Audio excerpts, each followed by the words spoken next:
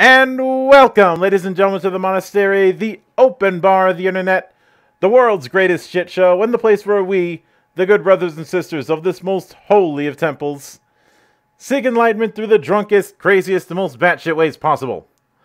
I am your one and only gaming monk, better known as Mildra, and with me I have a newcomer to the temple. He is the head of the Naval Academy. He is the man who will always laugh at Pax's naval policy, and the man who commands a fleet of warships, allegedly. The one and only, the man known as Gramoose on Twitter, Mr. Mark Kern. How are you doing today, man? I'm doing great, Mildred. Thank you for inviting me into the monastery. It's nice and quiet here, which is good because I'm on vacation. I'm taking a little home vacation here. Mm-hmm. Which I think everybody needs at some point. Now it's a bit of a tradition I have is the humble beginnings. So. Well, I'll open up with the video game side of thing, then we'll kind of delve into tabletop because I like trying to integrate the two. All right. When did the game design bug really start hitting you? Oh, geez. I think for me it started at a very early age. I was playing games on, these are like old 8-bit computers, so like Atari and Apple IIs and things like that. And I was doing that. Yeah, I love that thing. And I started to tinker around in that in high school. I had to actually build my own, which you could at the time. I grew up overseas in Taiwan, and they were cloning all the motherboards and machines there. So I bought like a motherboard, and I bought all the chips, and a friend of mine did this, and we made two. One for each of us, and we spent our weekends soldering up our computers and finally getting them to work, and then I started to write video games on BASIC on the Apple II, starting with my English class. I wrote like a project for Ulysses. I did a text adventure game as my thesis, and that's how it started. So I was just making games in my spare time, and then through college, I got some of my first professional contacts through AOL, and then in law school I started working on my first game for Interplay.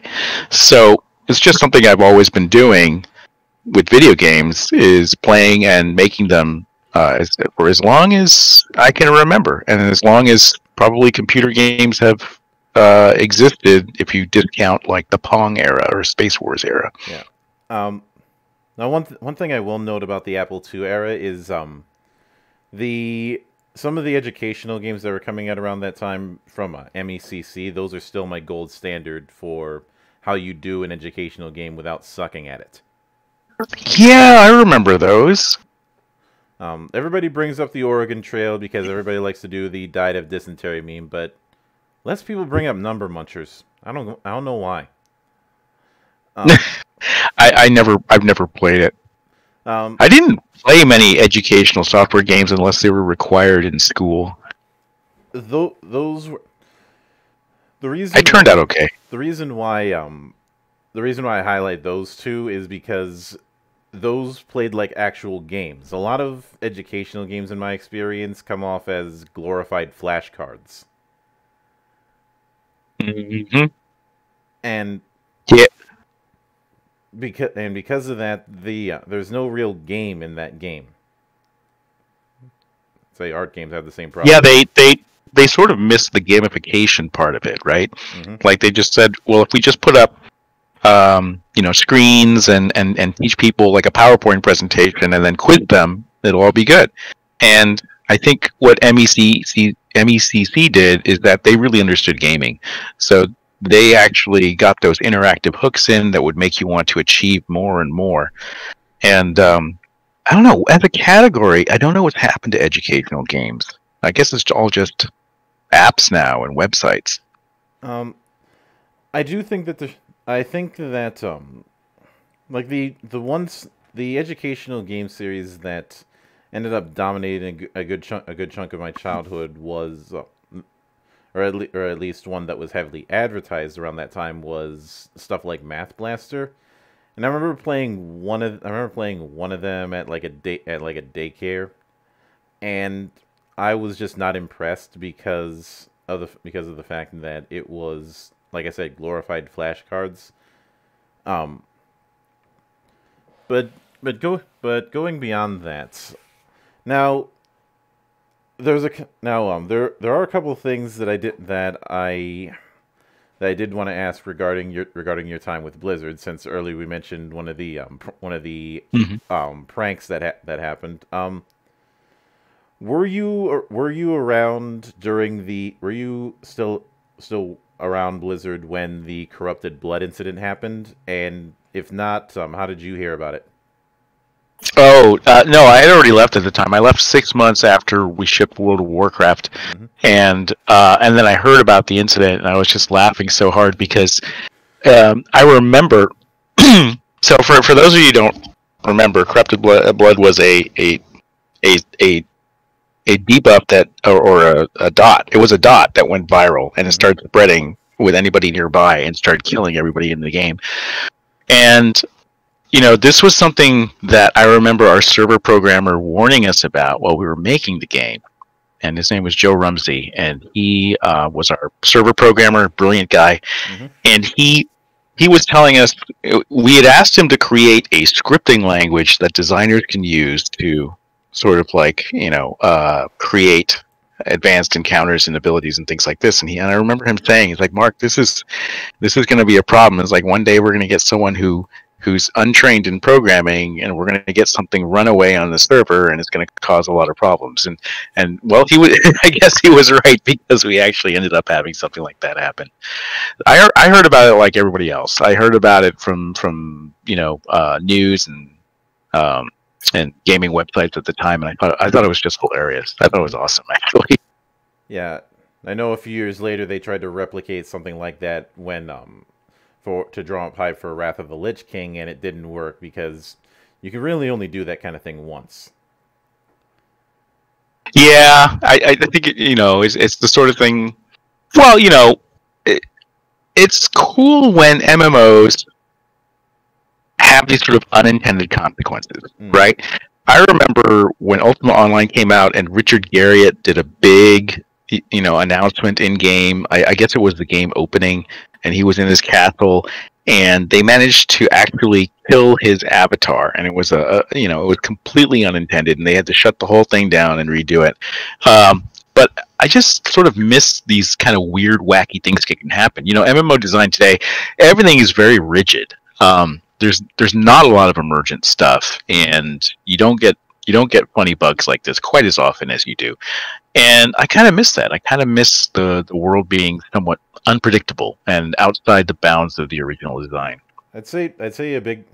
Now obviously I'm looking at this from an outsider point of view, but I'd say a bigger issue is a lot of designers really being a little too fearful of tech, if you're familiar with that term. No, you don't mean technology? It's like an acronym for something, or It's not an acronym for some. It's just a nickname for some. Tech is when there's a certain technique or a certain trick that is discovered by the player base that the designers didn't intend. A okay. few examples I can think of are things like wave dashing in Smash Brothers, or BXR in Halo 2. Okay, so basically cheeses and exploits. That's what we used to call Yeah. Um, them. and I remember in the case of something like Overwatch, there was a bunny hopping exploit that people found with Mercy, and it only lasted about a day before it immediately got patched out. And Yep. and I remember thinking at the time, why'd you patch that out? Leave that in there, because the thing about some tech is that through that kind of thing you can create a kind of skill gap for for competition, not in full on esports level competitive play, but just just a general divide between those who are more adept with these systems and those who aren't. Yeah, there's always some players that are really good at min-maxing and really good at finding unintended consequences in your games or exploits. And even at Blizzard, it's like there were a few go-to people that we had, and they weren't all designers, right? So a lot of the times they'd be from other disciplines, art, or programming, or whatever, and they just had a knack for always finding the optimal way to do something that we didn't intend. And so we would always run some of our more complicated mechanics by these developers just to see what they could find. And we always sort of like valued them. They're very highly valued for finding these before they get out in the general public, and be a real problem. When you make a game like an MMO that has an economy that you have to protect, that's pretty important that you don't let some of those unintended consequences go out if they affect the fundamentals of the game. Yeah, I remember that Eve had a few problems with some expansions that almost killed that game's in-game economy, and I don't think you're going to find a game that's as hardcore about its in-game economy than Eve. I could never get into that game. I tried, and the moment where I had to like skill up and then wait for hours and check my app on my phone to see how I was progressing, it was just I just ended up logging in just to do that, and then you had to go train and get the skill book from some other far sector, and nothing would happen in the travel between there and there. I just could not get into it. But I was always fascinated by sort of the player politics and other things that evolved in that game. That was, I think, that's the true strength of EVE Online. Yeah. And there were some people that were arguing when they introduced skill injections into that game that they were turning it into pay to win, which the approach that I took with it is, on paper, yes, but in practice, it doesn't really come out that way, because having a big fancy ship in Eve that you may have spent a whole lot of money for does not guarantee you're going to be all that successful, unless you actually know what you're doing. Because somebody who's in a smaller ship who knows exactly what they're doing and knows how weapon dynamics are going to work can beat you. And it's a really high risk gamble, because it's not like you're just going to respawn with that same ship. Right. Don't you have insurance in that game? Oh, you do, but even with insurance, you're still going to be losing. You're still going to be losing out.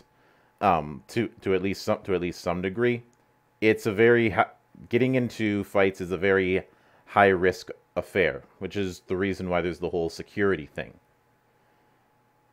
If you want to get the real nice stuff, you got to go into low sec. You got to go into low sec. But if you go into low sec, you're gonna have to deal with pirates. Right. How were the pirates? I remember they didn't have them at all when I was first starting in that game, and they added them later. Is that like viable PvE content in EVE Online, or do people just not really care about it? EVE is when I talk about pirates, I'm also talking about other players looking for a fight, and the PvE part of it is all right, but I've always considered EVE to be a PvP focused game, and the only time that there was a real problem was when they added links, which nobody likes, because the whole idea with links was that it was a module you could put on your ship, and it would carry a buff that you could share with the whole fleet. The thing is, though, they didn't specify how close to the other ships that the Lynx ship had to be in order to apply the buff. So it could just hang out at a station in that same system while everybody else is buffed.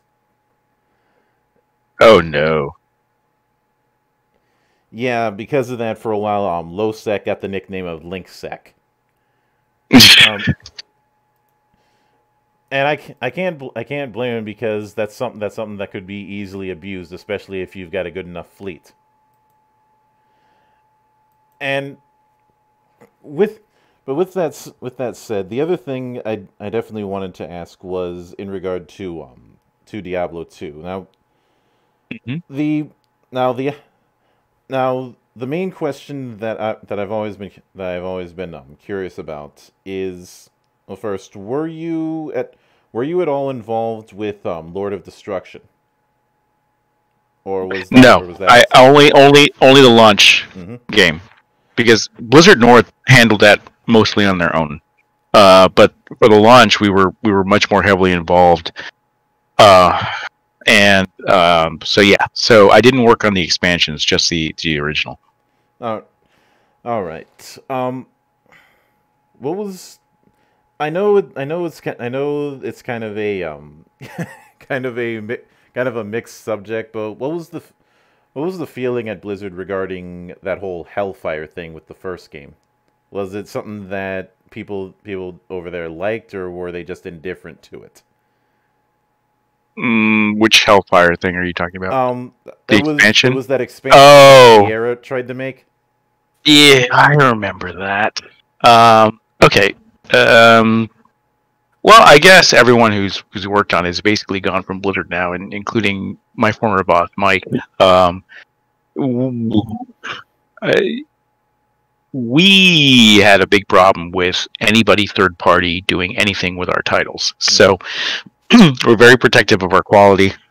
There was a lot of moaning and groaning about Hellfire, and it was just chalked up as another reason why we really should only do, if it's especially our IP, then we should, Blizzard should be the one to handle everything about an expansion.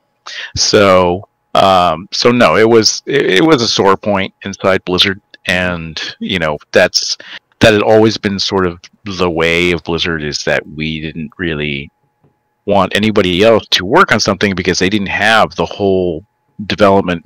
There's conversations you have when you're making a game with the team, and there are philosophies that you end up agreeing upon, and reasons you make decisions a certain way, sort of like a body of knowledge that the entire team acquires through the development and the release and the management of the game. And when you have an external team new to it come into it, they don't understand all the decisions that led up to that point, or why we did things a certain way. And so inevitably you're going to get things that just don't make a lot of sense, or stand in opposition to some of the fundamentals that you laid out. I don't remember the specifics of, which principles we felt weren't upheld with Hellfire, but I do know that it's something that we basically have forgotten.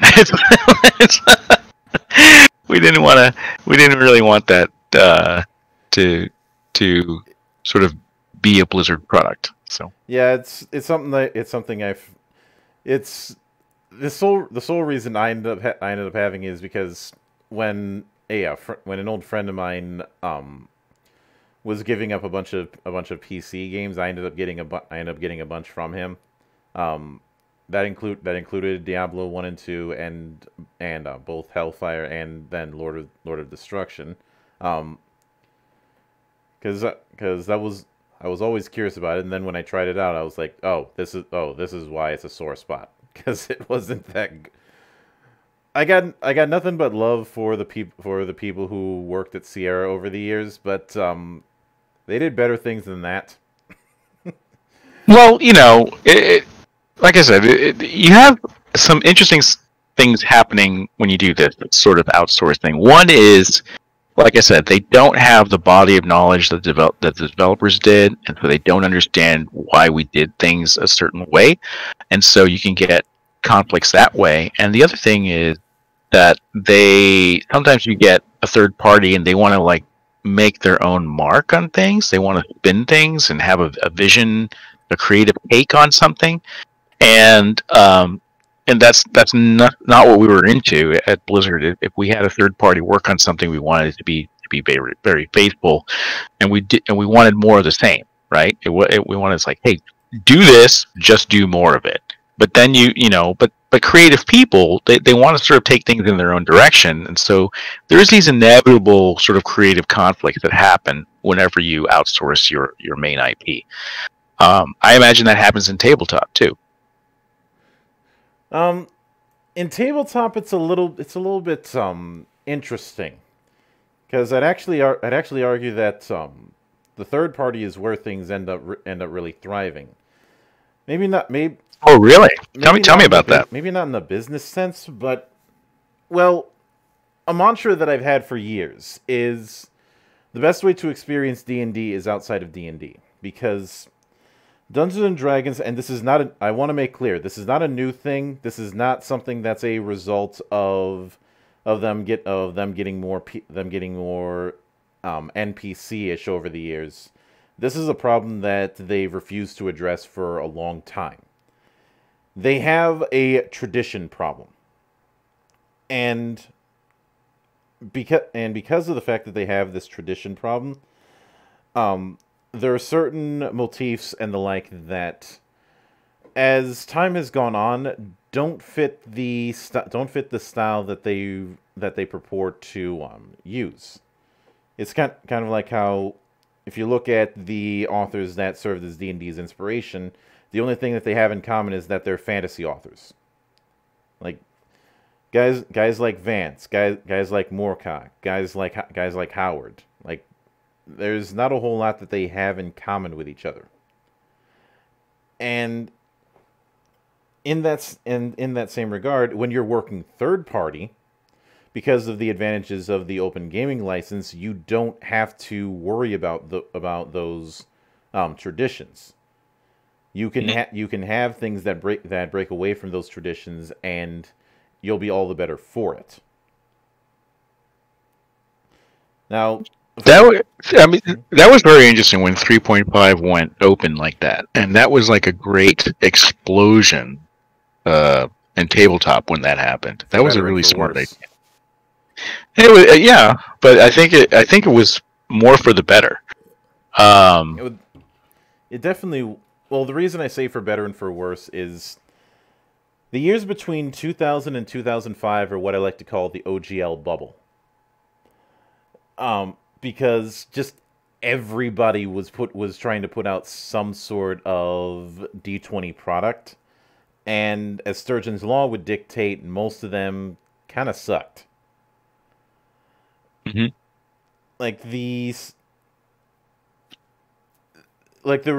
For every good or interesting project, like say Slayer's D20, you had something like Deadlands D20 or L5R D20, which is and hell, L5R second edition is in the halls of we don't talk about that. Okay. Well, in that particular case, they tried to have both Roll and Keep and D20 supported in the same books. The problem with this is, well, there's nothing that Roll and Keep and D20 have in common. Yeah. Like, I mean, what's a D20 rule set that you liked? What do you think was a good spin-off of that? There's a few examples I can think of.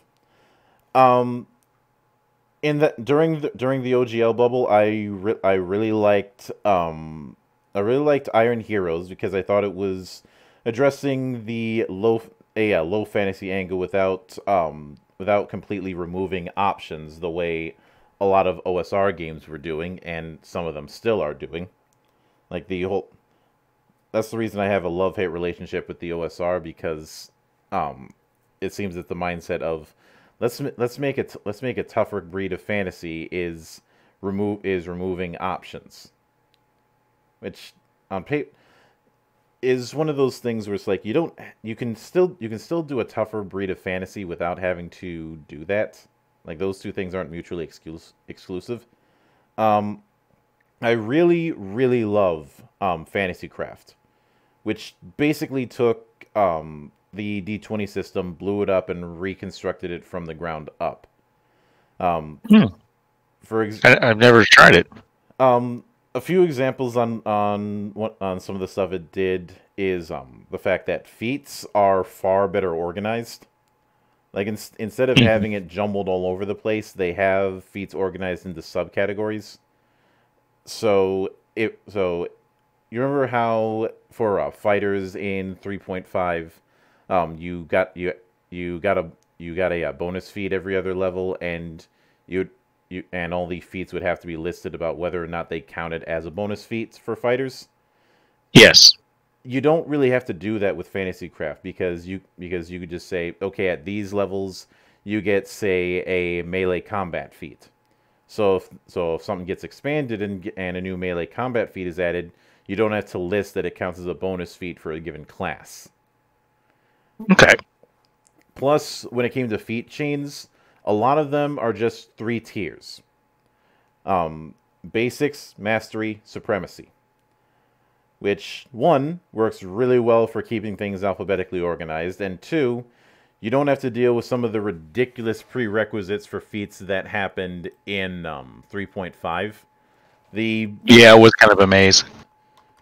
Well, part of the reason it was that kind of a maze was because of Monty Cook's attitude at the time. Like he had this mindset that system mastery should be rewarded and system ignorance should be punished, which I don't agree with. Because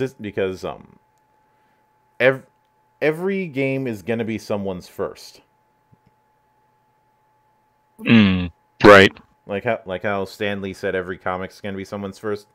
And as far as the prerequisite thing, the punching bag for me as an example of why having too many prerequisites is a bad idea was Whirlwind Attack in Vanilla 3.5. Because you needed to have a Dex and an Intelligence score of at least 13. You needed to have a base attack bonus of +4. And you needed to have combat expertise, dodge, mobility, and spring attack. Right. Which that's a lot. The problem that I have with those kind of approaches is you need to plan out how you're going to be getting it from a very early level, and I prefer letting people go in kind of free form instead of feeling they have to plan how they're going to advance for the next 6 levels or something, because that's not fun. Well, there is a particular type of player that really enjoys that, though. That enjoys poring over the rule books and plotting the ideal path and coming up with a broken build, right? Oh, there's definitely those, and there's always been stuff like that, or the legend of Pun Pun or Codzilla, where people try and break the game as hard as they can. I think that around the table, though, you know, even if it's not breaking the game, let's just say they've mastered the system and they know how to optimize their character. It kind of sucks when you're sitting around the table and combat occurs and the one guy who's figured it all out is outperforming everyone by an order of magnitude, right? Yeah. I think that's the downside of that. Oh, it definitely is, and I'm not saying it's an easy tightrope to balance. But I do vehemently disagree with people like John Wick, who seem to have this mindset that balance isn't necessary. Putting aside the fact that when he introduced void magic during his time with Legend of the Five Rings, people got on him for making it OP. I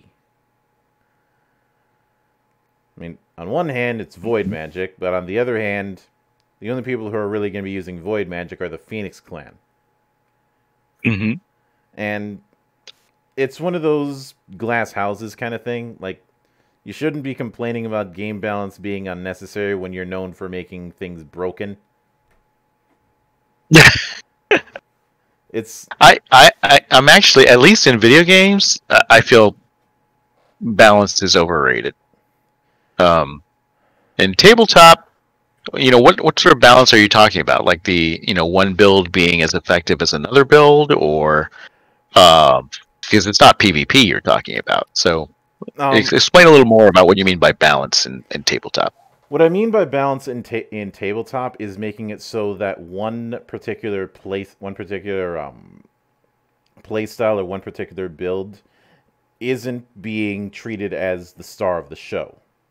I had during my time with third edition, I had a short list of spells for in both the arcane and divine sense that I refused to allow players to access, for the sole reason that I felt that they were either dipping into the territory of other classes, or they were robbing the GM of narrative control.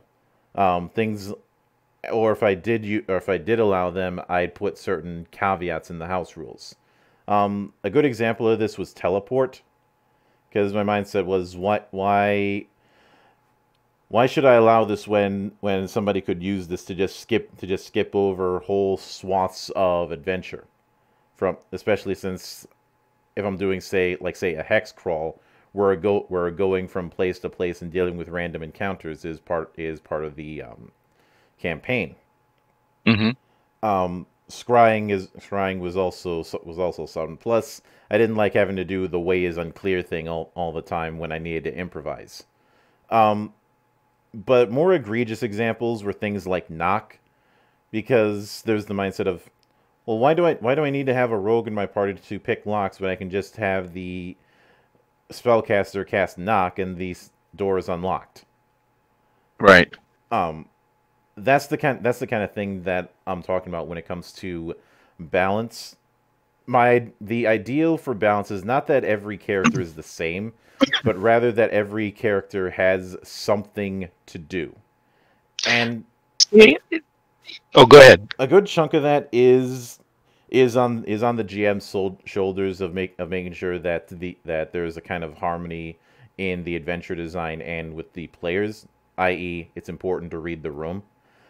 But I do think that back in that when it came to 3.5 and when it came to some other instances, there were certain archetypes that were getting more attention than others.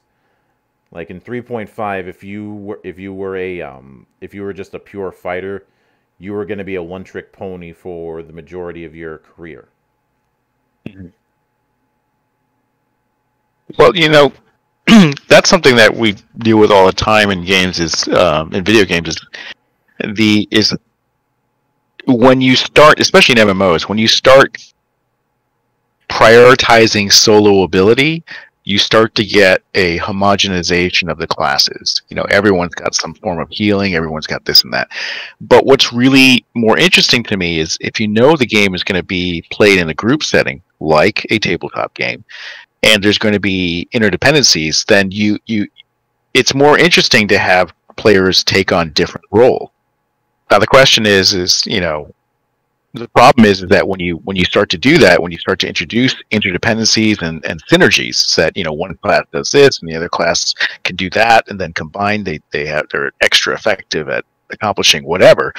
The problem is that then you get group composition issues. It's like, well, we have to have this and we have to have that, or we're just not going to be that effective. Yeah, that manifested itself in the cleric heal bot problem.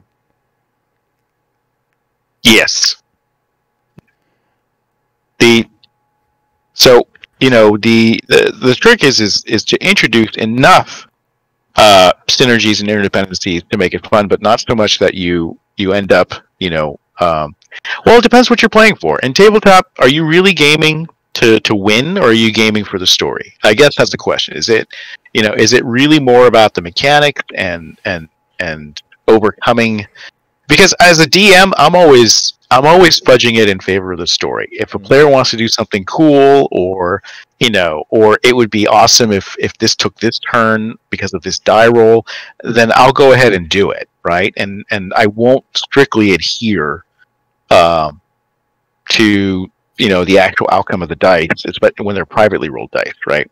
Mm-hmm. Like it's you versus the DM. It's like I'm always going for what's going to be more entertaining for my players, what's going to be more interesting. Mm-hmm. So when you play it that way, I don't think you have to worry too much about group composition. But if you have the type of group that's really in it to sort of like have really tough challenges and overcome them and demonstrate their knowledge of the rules and how they overcome them, then you're playing a different type of campaign. Mm-hmm. I don't know which one's more popular or prevalent. It seems like we're moving much more toward story-based stuff. But you tell me. You have far more experience with the current tabletop community than I do. I've heard the whole thing of we're moving more towards story-based stuff. I feel like the move towards story-based stuff is not exactly what people think it is. Like I have seen the rise of things like Savage Worlds and things like Powered by the Apocalypse. What I do see is some people wanting to focus more on story, and I'd say the story focused thing is more of a consequence of people trying to jump on the streamer bandwagon, oftentimes not realizing that what they're watching when they watch something like Critical Role is a show, not a representation of what it's actually going to be like at the table. And I've had to correct my students on this many times over the last few years. But there's also the fact that I think there will always be a certain place for that crunch heavy approach.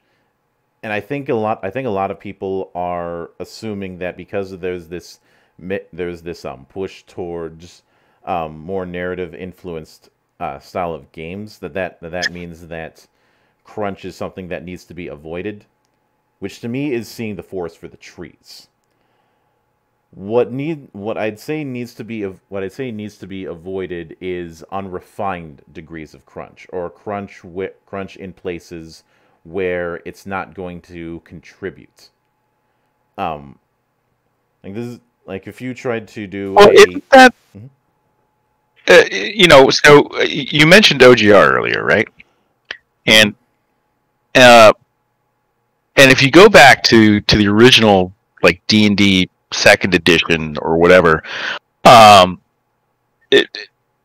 it's a bit of both, right? What I find kind of like a paradox is people in OGR want more crunchiness in certain areas, but they also want more openness to do things that are not anticipated. So that's a dichotomy that I don't quite understand yet. It's like, where do people want, more crunch, and where do people want the rules just to be more like a skeleton or a guideline to let the DM improvise on top of? To be honest, the real trend that I've been seeing is more on the lines of creating a tailored experience. Now I'll use the concept of an anime TRPG as an example for this. When I was first coming up, and there were games like Big Eye Small Mouth coming around, that was more the expected idea. This notion that if you're going to do a RPG based on anime, it had to be this separate thing with its own approaches, which is a pet peeve of mine personally, for the same reason that I can't stand animation being referred to as a genre. It's not a genre; it's a medium. Anyone who tells you it's a genre is dead wrong. Yep, and I agree with that.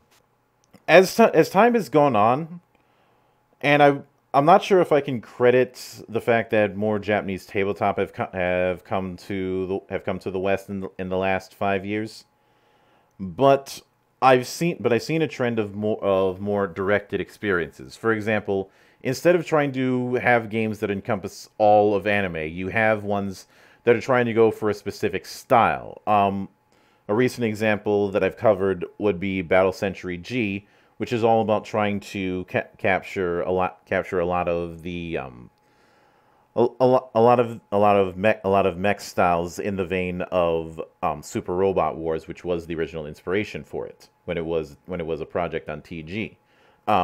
You've got something like Bounty Head Bebop, which with a name like that, you can probably figure out what its inspirations are. Yeah.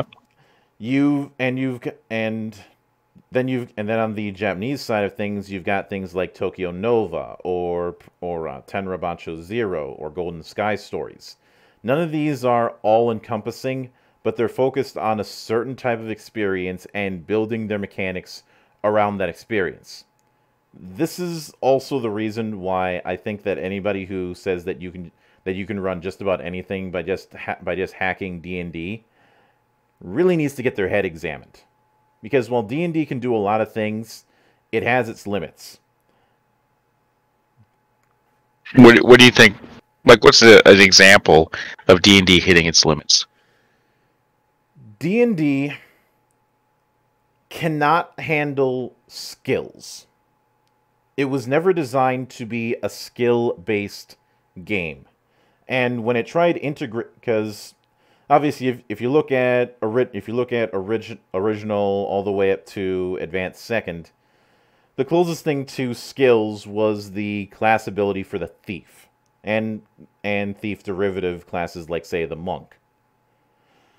But when they integrated a full-on skill system with third edition, it isn't quite as naturally integrated as a skill system you might see in, say, Shadowrun or World of Darkness or Traveler, games that are built around their skill systems from the get-go.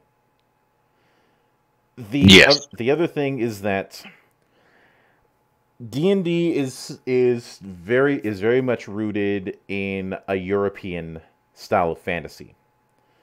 Mm-hmm. And while there's been attempts to break away from that, you cannot break away from that with just reskinning. Like, I remember one excerpt in the Dungeon Master's Guide in 5th edition that was really dumb, where they tried to argue that you could just reskin the paladin in order to make a samurai character.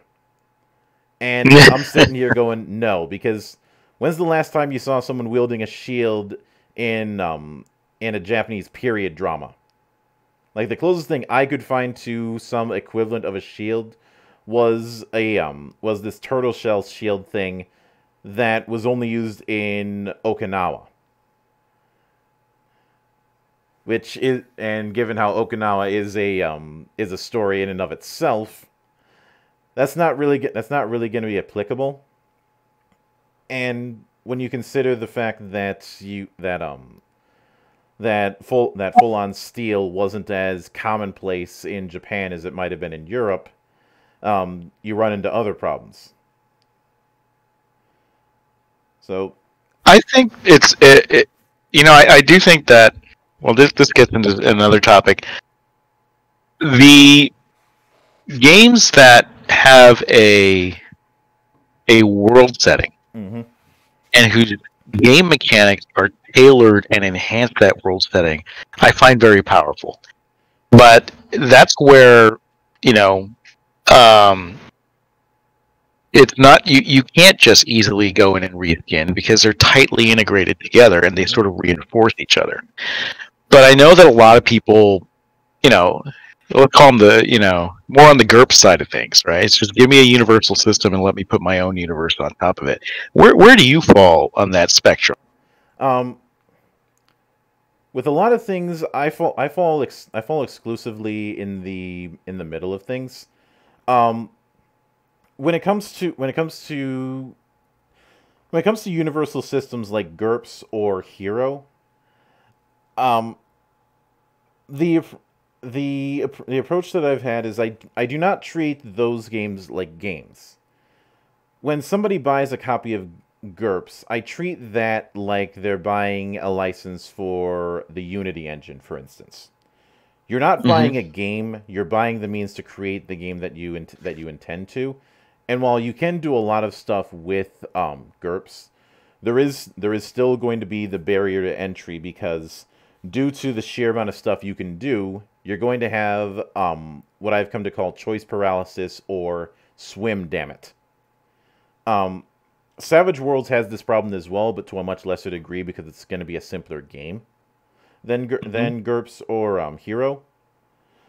but it is something you have to take into account.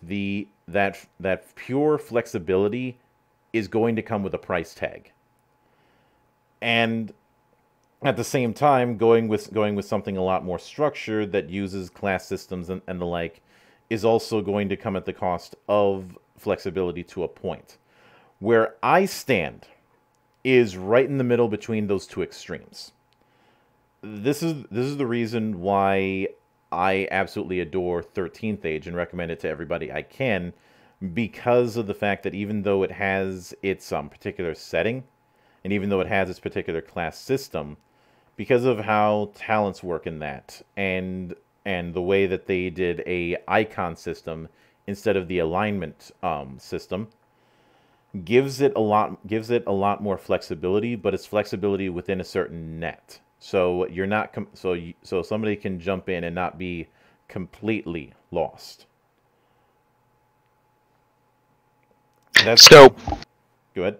So you're kind of in the middle, and yet what I'm hearing from you is like saying, hey, when you bring over, say, Japanese themed RPGs, or or it's time to do a samurai, that it's better to have a rule set that sort of springs from that sort of setting rather than one that you're trying to graft onto it. And is that an accurate assessment of what you're saying? Yeah, the approach, the way I go with my approach is that I am a tailor.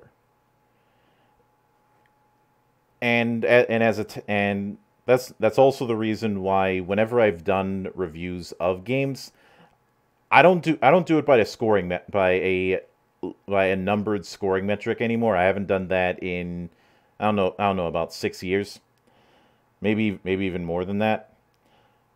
Because, well, for one, I find the numbered metric thing kind of pointless, and I find it causes more problems than it solves. Instead, I use a broad tiered approach of who would I be willing to recommend this to, like who would get the most out of this particular style of play. And to that end, it's the approach that's why the approach that I prefer is one where you are tailoring the mechanics to the type of experience that you intend to make. There's a 3-question paradigm that I've seen shared around in game design circles, and maybe you're familiar with this, where there's 3 questions you've got to answer before you start. And I think I tested this on you once. It's, what is your game about? How does it go about being that? And what behaviors does your game try and encourage and discourage? Yeah.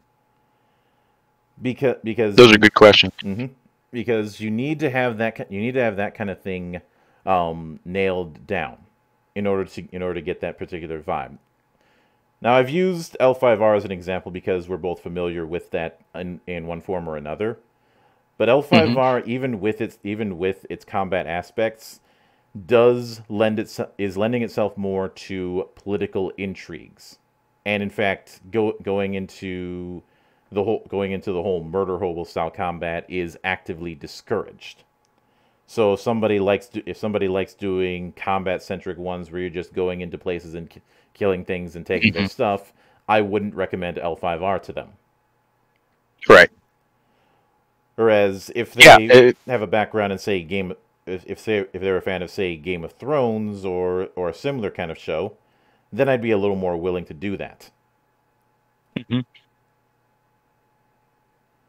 That makes sense. Mm-hmm. Like, and it's definitely seems to be. I've only played the card game, so I've had a copy of the rules a long time ago, but I never really gamed a session or did more than peruse them.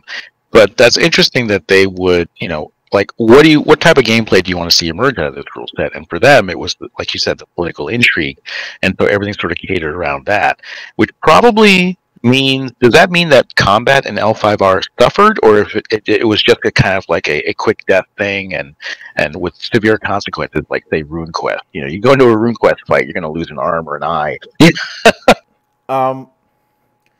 Combat in L5, I wouldn't say combat in L5R suffers, there are going to be combat opportunities, especially when if someone's honor is sufficiently slighted, you can always challenge them to a duel. And while duels are usually done to first blood, sometimes they're not. And of course, given that I ran Scorpion in my time, sometimes during a duel, accidents happen, quote unquote. Mm-hmm. But the thing about combat with it is that it is meant to be quick, it is meant to be lethal, and it is meant to have a degree of consequence. The especially since even at high insight ranks, you can go down pretty quickly. Especially since there is a series of escalating penalties as you take damage. So this isn't a case where you're going to be tanking it. It's the kind of keep in mind that the big inspiration for L5R was the fact that the developers were big fans of Kurosawa films, as any man of culture would be. And when you look at combat in those particular films, it's always very, very quick. Usually a few strikes and that's it. Yeah. Well, I mean, I actually hired the designer of L5R card game, Dave Williams, and he actually does practice Japanese martial art, right? So he was definitely into the sword aspect of it. Yeah. And of course, the thing is, whenever I'd run campaigns, there might be several sessions where nobody even draws their sword. And usually when swords are drawn, it's been built up to that point. There are methods of making it more combat focused if you want, like say. Well, you're familiar with the Caillou Wall with the Crab Clan, right? Yeah. Yeah. An easy combat focused story that one could take is something like, say, 20 Goblins Winter. I.e., if you can go on the other side of the wall and kill 20 goblins and come back, then you're a member of the Crab Clan, no questions asked. Mm-hmm. Because, well, when you have to defend against undead, Oni, and worse for over a millennium, you can't afford to be picky about who you let do it. It's like, can you hold a sword? Good. Welcome to the clan. So that's certainly a method, but there's still that kind of danger because you are still venturing into the Shadowlands, the closest place to hell anywhere near the Empire. So that's one approach that can be done. It's not what could be considered the default, but it is a potential angle. Mm-hmm. So, what type of games do you gravitate towards? I mean, let me phrase this another way. What do you think it takes for a new tabletop game, to sort of like achieve success? And I guess we could talk about success in two ways. One is, what types of games do you see succeeding in, let's say, the niche market, that really find a niche and blossom into it and have a very strong foothold there with a user base? And which ones do you think are succeeding more on the mass market side of things? This is where it gets tricky, and I will tell you the biggest lie that I have heard over the last 5 years. And it's a lie that I especially have heard in the last few years. Is this notion that tabletop gaming is becoming more accepted? That is not the case. Not when it comes to the grand swath of the market. Tabletop. The thing is that in the video game scene, you have a much more healthy dichotomy. You have the AAA, you have the indies. For a while, you didn't have the double A indie of things, but that's slowly been coming back. Yep. When it comes to the tabletop end of things now, it's not as healthy. You basically have the big two with the big three, I'd say, with D&D, Pathfinder, and Warhammer 40,000 roleplay. Which the that took off? Huh? That took off? It took off 40K roleplay? It took off really well during the run with Fantasy Flight Games, with stuff with Dark Heresy, Only War, Black Crusade, and that group. To the point that it was. I didn't know it achieved scale on the same footing as say Paizo. I thought it was still kind of niche. It is to a degree, but it's in like the third place for a while. Now that the license, I'm not sure how this is going to pan out with Wrath and Glory now that the license is moved over to Cubicle 7, whose work I do like. And while I like Wrath and Glory, I'm interested to see how it develops with time. But the problem is that if you're in the independent end of things, it's a lot harder to get that kind of attention, because so much of that attention is dominated by Wizards of the Coast and Paizo. That's also the reason why I have such a hostile relationship with people who claim to be these longtime fans of the hobby, and yet all that I see them doing is just watching Critical Role or something like that, and I'm like, don't lie to me, man. And that's also part of the reason not to toot my own horn, but that's part of the reason I started my channel, was to show what else is out there, because there's a lot out there. You're right. It seems like it's really split between, hey, I play D&D, and everybody else. Yeah, there's the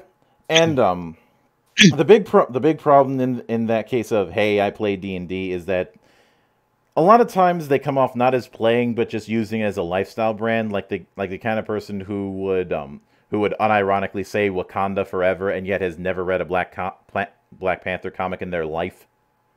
Mm-hmm. I only point that out because I had to deal with that cringe personally.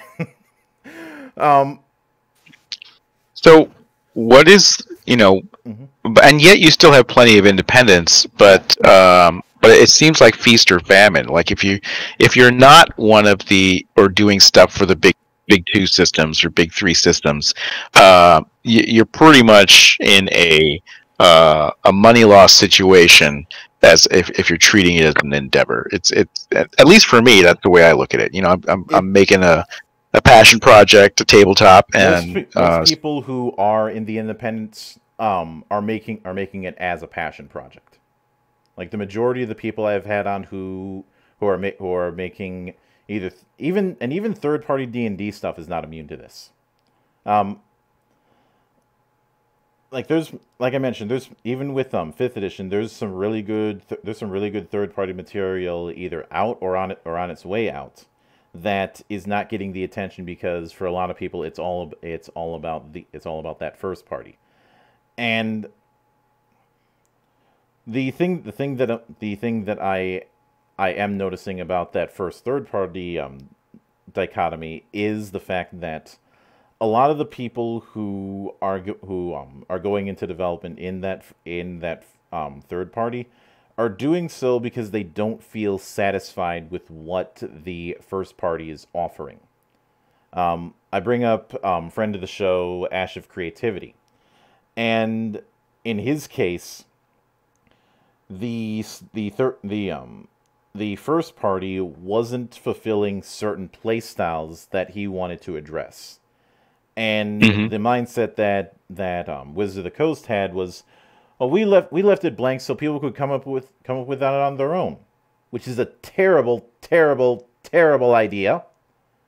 If you're gonna have people come up with their own ideas on that front, give them at least some guidelines to do it. Don't just give them a blank page and say swim. Damn it. Mm-hmm. But it is most back in the 80s and 90s and even a bit of the 2000s, someone could jump in and make a bunch of money through specifically tabletop. That's not really the case anymore. A lot of people are doing it either as passion projects, or you've got people who are legacy folk within the grand scheme of things. Like, say, Onyx Path, even though they've fallen by the wayside in terms of my respectability for them, and it has less to do with their current politics and more to do with how they run their business. Of course, there's still places like Steve Jackson and the like who are putting out respectable products. It's just that because of how open the market is these days, where anybody can make anybody can make material, it is harder to get yourself noticed. That's the reason why I have this channel, and why I do so many interviews to try and mitigate that in my own little way. I think you also have a group of players, and I'm probably guilty of being among them, where I like buying the rule sets of a bunch of games, right? Mm-hmm. Like I'll collect books, and more recently I've gone digital with a lot of this stuff because just shelf space. But I'm only really playing what my friends play, which is D&D or Pathfinder. And occasionally I'll get them to try something like, I ran a Spycraft D20 campaign for a while. But, what I end up playing, just because of what everybody else plays, and is different than what I'm collecting. But I'm still collecting these rule books. And I think a lot of people collect rule books. There's, and go ahead. That is very much a that's very much a cycle that feeds into itself. And that was the reason why when I the last time I did a D&D specific video, I said D&D 5th edition is an example of, it's not popular because it's good because it's popular. Because and moreover, with a lot of the people who fall into that trap, the thing that I definitely noticed is that they're all playing vanilla or first-party material. I'm not going to say all of them. I'll say the majority of them. I'll try and cover my ass to a degree. But that's the trend that I often see with this kind of thing. You've got a lot of people who do just who because of the fact that the options have been made available to them, stick to the familiar. That's also the reason. To that end, I would be remiss if I did not note that free RPG Day is a thing, and it's one of those things that when we start seeing more LGSs open up more and more as the whole pandemic eventually dies down, I do encourage people to do that kind of thing. And the other thing that has been really interesting in terms of trends that I've seen is effectively rent a game places. The idea being you pay an upfront fee, and for a certain amount of time you can rent out a room to play a specific board game or an RPG. Here in Minnesota, there were a few of those in the Uptown St. Paul area, and Fantasy Flight Games has an event center up in Roseville specifically for that kind of thing. But that's how does that work? Because it takes a while to digest a rule set and to get a campaign together or an adventure together. So how does that work when you're just renting those games? Like, now granted, is it like a library? Do you get to bring the books home for a while and return no, them, or like? No. A lot of times, what people will do. Now, when it comes to board games, that's obviously going to be self-contained. Um, Although with certain board games, like the World of Warcraft board game, I'd probably ask for extra time just with all the setup. You probably saw that board game. That thing is massive. Yeah, it is. But a lot of times people will bring in their own little binder and just use that space. So they have a particular place where it's not all everyone's visiting someone's apartment or something. Mm-hmm. And from what I've heard, now granted, take this with a big grain of salt, but there's a similar kind of thing that goes on in Japan, where people will rent out, say, a karaoke room, and in both of those cases, well, first off, there's the majesty of these little things called quick starts that are self-contained adventures that usually have their own set of pre-gens. You end up seeing quick starts or one shots a lot with Japanese tabletop, at least the little that I've seen. I'm not going to claim to be an expert on that field because I've only played like 6 Japanese tabletops over the years. Okay. And that's the approach that I tend to see, where you've got people who do this sort of renting out the place, already have some of the things pre-planned. Maybe if they're old school enough, they'll have a box of index cards too, and they just go with that. Okay. But I'm not sure where that kind of thing is going to be. And obviously the other trend that's being seen is the rise of virtual tabletop. Yeah, especially now because of game rooms being closed. I mean, my local game store, their gaming room is closed. You know, do you see a lot more people going to sites like Roll20? Yes. In a word, yes. Roll20 has had its stuff balloon significantly since the pandemic started.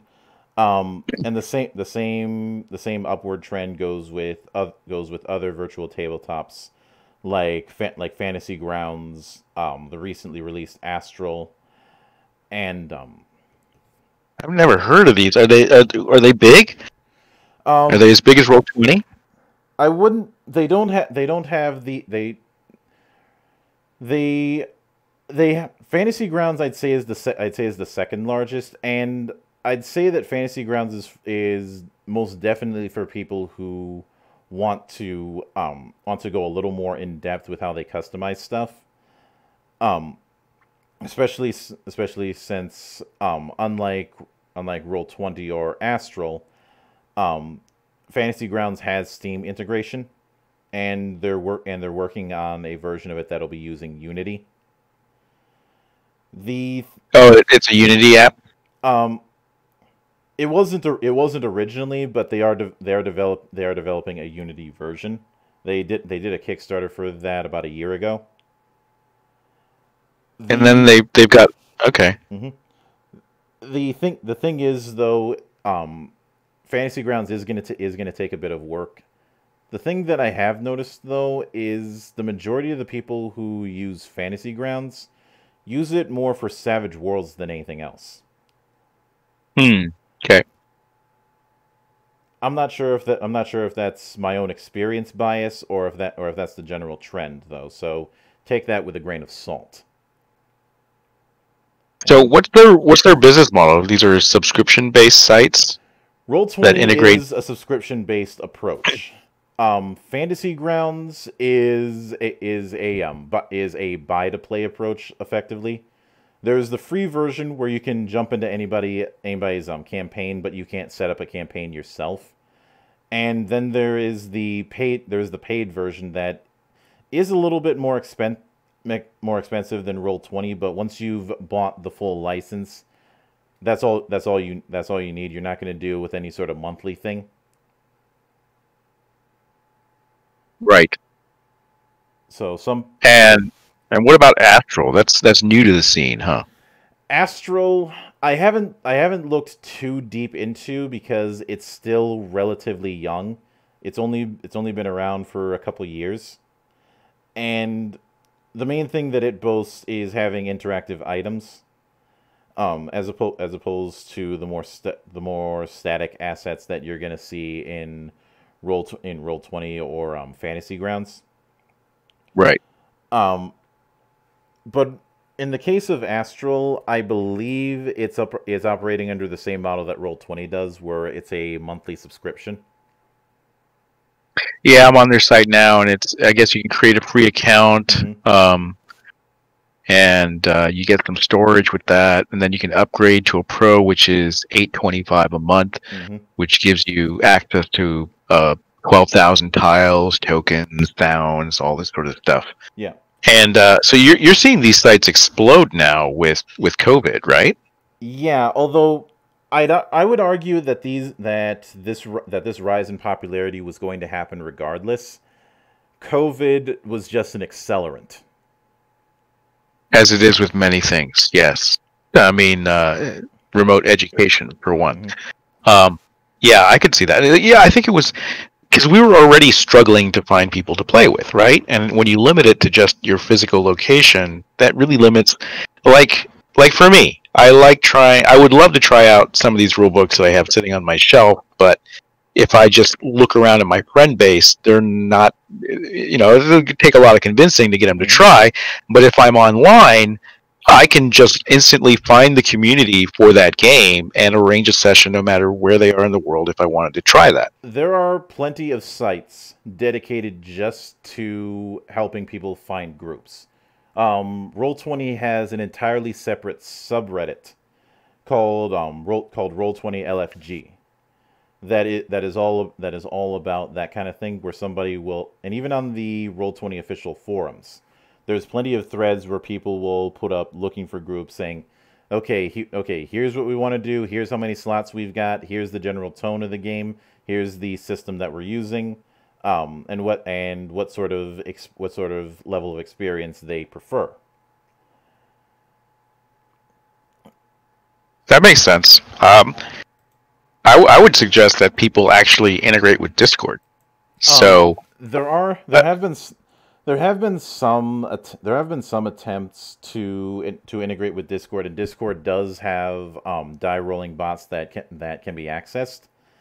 Now, I personally don't use them because when I'm using something like Roll20, that already has a die rolling app, so there isn't much point. Oh, I don't mean to play the game. I mean, I still think that having something that's got dedicated features like Roll20, is a much more effective way to do that. But I mean in terms of what you said about finding communities, right? Yeah. So I'll give you an example. I've been playing a lot of Deep Rock Galactic, which is an indie mining game with dwarves, and you go in with 4 space dwarves and you're sitting there mining out caverns together. You can actually, in their Discord, they have different channels. So when you get to a certain state of the game, you have to choose a guild and you get put into that guild channel. But they also have group invites. So if you're looking for a player, it's integrated with Discord so that message pops up in Discord and whoever clicks on it can join your game. That might be kind of cool for tabletop sessions. Like, hey, you got together, but one of your guys is sick, you need a 4th player. Rather than posting to Reddit and saying, hey, I need someone who can't respond instantly, you could have it post, and you could have something like Roll20 integrated with Discord so that it actually posts an invite link, and someone could just click it and say, yeah, if you're looking for, a fighter or a cleric or whatever, sure, at this level, I'm in, and then join the game.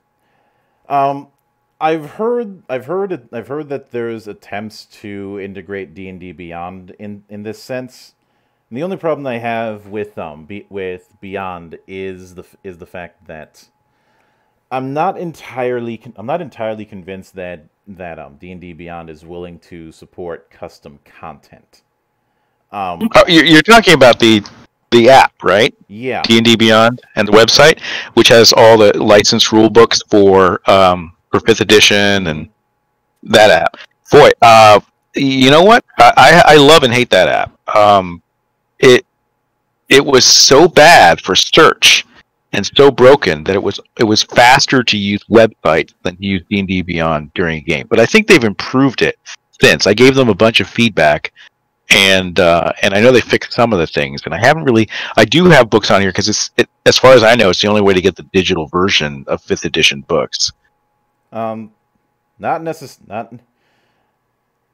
necessarily. I think you can still buy them off of DriveThruRPG or that subversion of DriveThruRPG, which is GM's Vault. Which okay. To anybody who's considering developing for third party, don't do it through DM's Vault. Just do it through the old fashioned way with the OGL license. Because why is that? With DM's Vault, the idea is that you're going to get more exposure, but that's up for debate. And Wizards is gonna take a bigger cut. Gotcha. I'm not sure if the same thing applies with Storyteller's Vault, which is Onyx Path's version of it, but it wouldn't. But given some of the stories I've had sent to me regarding Onyx Path, it wouldn't surprise me. But D&D Beyond is just a rulebook compendium, right? I don't see any features, at least on the app here, that do anything like we're talking about in terms of finding a community or other players. Yeah, there's definitely that search problem, and I really think that something that Discord really needs to upgrade is their server browser.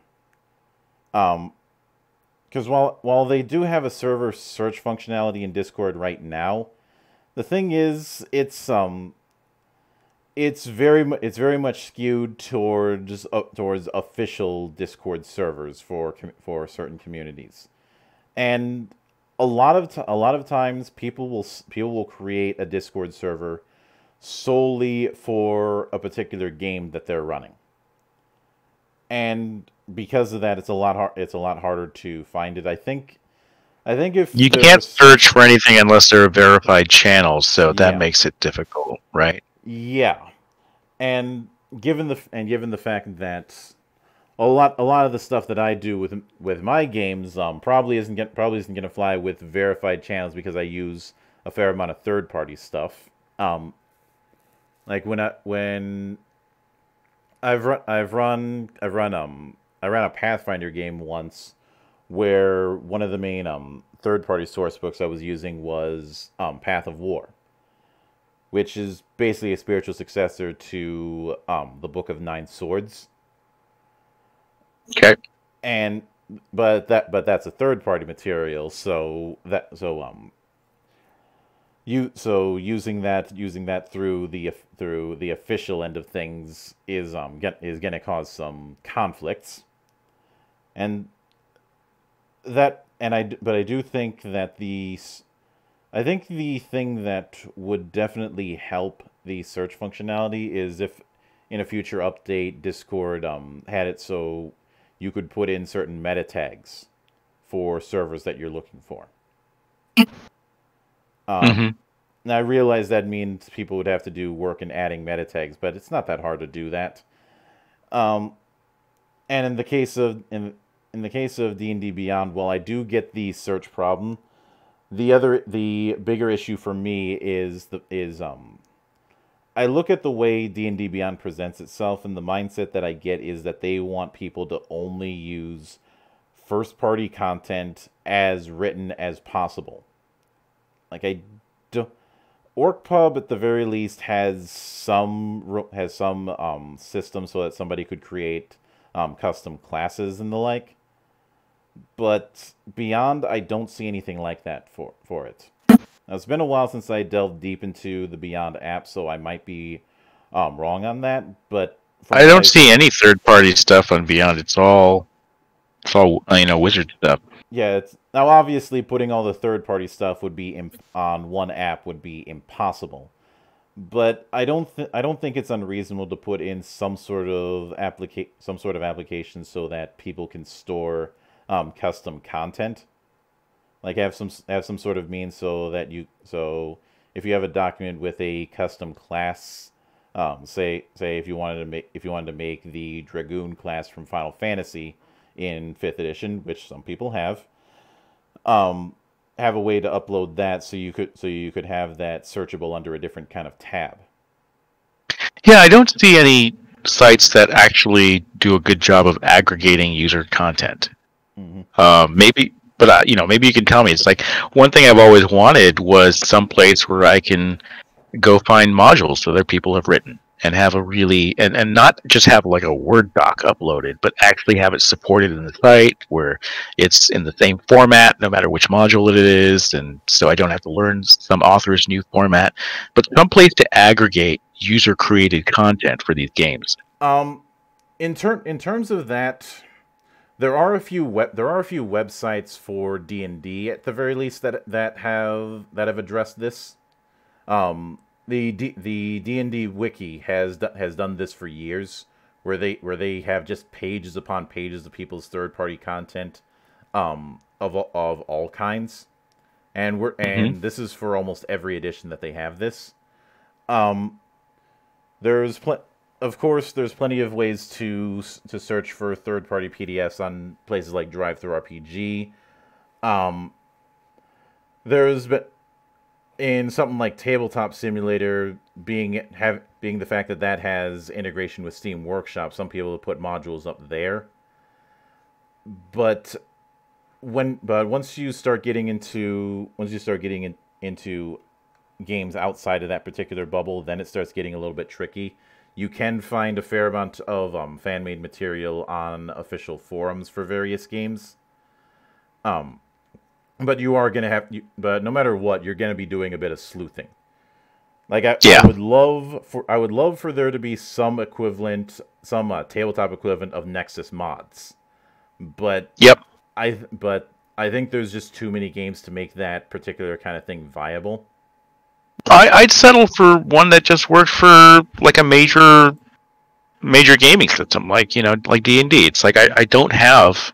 I just checked out D&D Wiki, and it looks like a website from the dawn of the internet. It's not very approachable, and I'm sitting here. It's like, okay, where do I find the modules? Okay, the 5th edition, homebrew content, new classes, pages published under OGL. You don't see modules being developed third party. In a place like D&D Wiki, as much as you're going to see custom classes or monsters. Right. You see, I'd love to go to a place that just had third-party modules, and then I'd even pay. It's like if it was like I don't know if it worked like Patreon or whatever, but you could have a creators page, and then I could subscribe to that creator, or I could just one-off buy a module, name your price like Gumroad, $1, $5, whatever, or free. And some of the most fun times I've had are with non-first party modules, and I would like to be able to find more of them. And I don't find a good place for that yet. Yeah, it goes back to that whole issue that the tabletop scene is very segmented. I've made the comparison that it's like a chain of islands without any bridges. Okay. Do you mean in terms of rule sets, or just even within a rule set? I mostly mean in terms of overall communication. Like I've had people who have developed various games and who know other people who are developers who didn't know that they were developing a certain game. Okay. And I'm probably guilty of that. I'm sure you are, and I'm not blaming you for that. but it is something that happens. And yeah, I think very few people. Yeah, go ahead. It's something that happens primarily because of the fact that there's very little when it comes to options for game developers to communicate with each other, the main means that even happens, or the main means for a lot of tabletop game developers to get any sort of attention, is the convention scene. And yeah, while that's not that many people. Well, it's nice and all. One, that's going to bottleneck the amount of people, and two, I think we've all learned that you don't put all your eggs in one basket. In terms of marketing, or just period. Mm-hmm.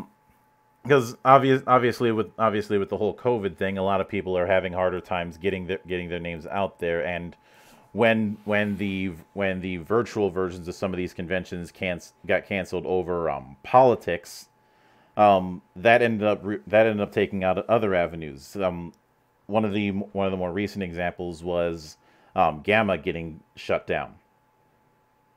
So what happened with that? Wait, is this a virtual con, or no? You're talking about the physical con? I need to correct myself. It wasn't Gamma. It was going to be an online version of Origins. And okay. I need to make something clear. Origins is a big damn deal, because one of the highest honors that a tabletop game can get is getting an Origins award. And the only time they've ever really had a controversy is when AD&D won an award, even though D&D had already won it. Okay. And it was decided and the only other controversy was when a Mass Effect game that was not official ended up slipping into the fan voting part by accident. Okay.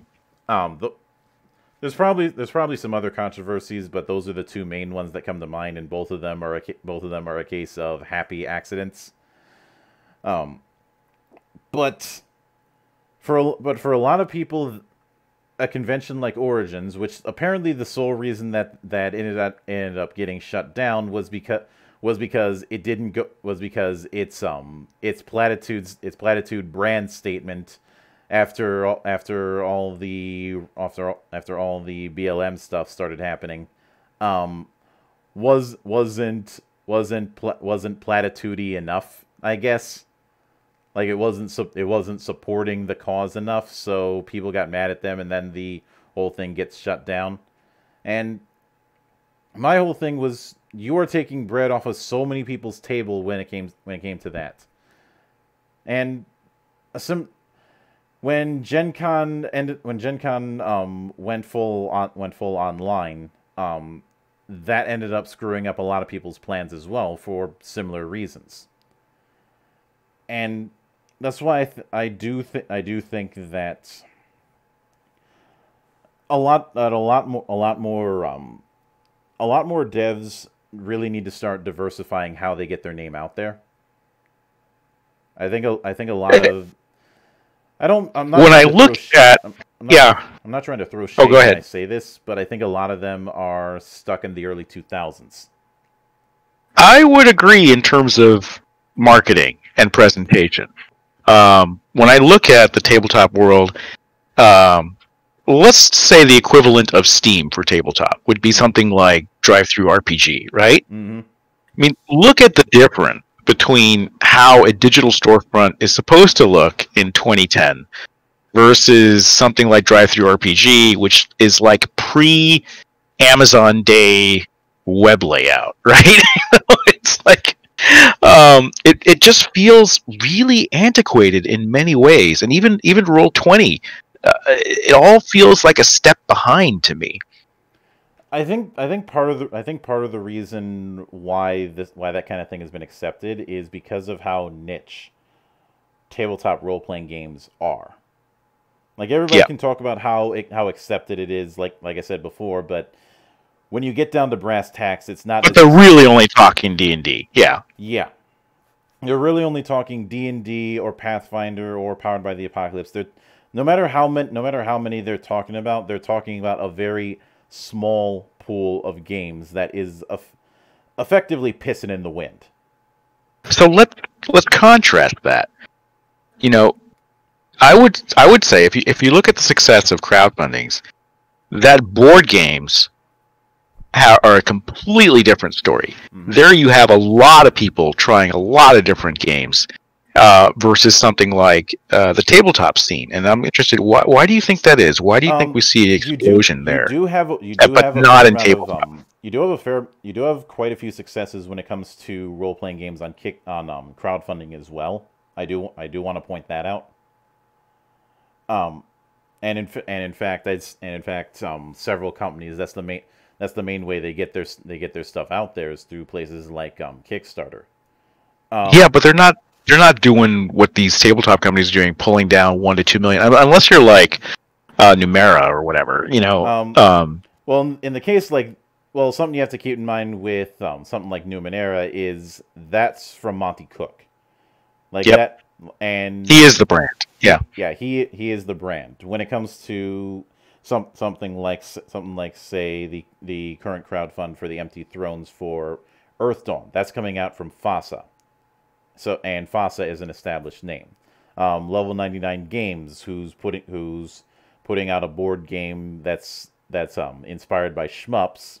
Yes, I know how that sounds, and it actually works. Has been doing Kickstarters in one form or another for about a decade. I know people like to the only real controversy that happened in board. The only major controversy that happened in board and tabletop when it came to Kickstarters on the level of the Kickstarters that people like to poke fun at was the Evil Dead incident. And that was a case of somebody taking the money and running. But it ended up getting rescued by a different company. So that story at least had a happy ending. So you think that, well, so now you're saying that there is a vibrant sort of Kickstarter crowd for tabletop RPGs. One of the segments that I have on the Monastery, in fact, it's the first segment that I open of every show with, is the Kickstarter Spotlight, where I go through various Kickstarters. Some of them do really well, some of them struggle, and some of them fall right in the middle. But there is no lacking in variety, and not all of them are D&D based. One of the recent ones I highlighted, a game called Bite, is a universal style RPG with a significantly lighter rule set than GURPS, but is using its own proprietary system. There's plenty of. The thing is that you can always with a sufficient amount of digging, you can always find something. And there's been certain projects that Kickstarter has done that are rooted in tabletop gaming. One of the more recent infamous examples was the Break Kickstarter project, or the Quick Starter projects, where people would put out these very short, low cost Kickstarters. And when I say low cost, I'm saying that the high end of these Quickstarters was like 100. Some were trying to raise like $50 in 2 weeks. Wow. Okay. So there's a significant, when it comes to crowdfund, that's where a lot of people get their stuff out there these days. I see that. That's a way to get visibility. I'd actually say that crowdfunding has done more to help the tabletop scene than crowdfunding has helped the video game scene. Yeah, well, you're talking about tabletop RPGs, not board games, right?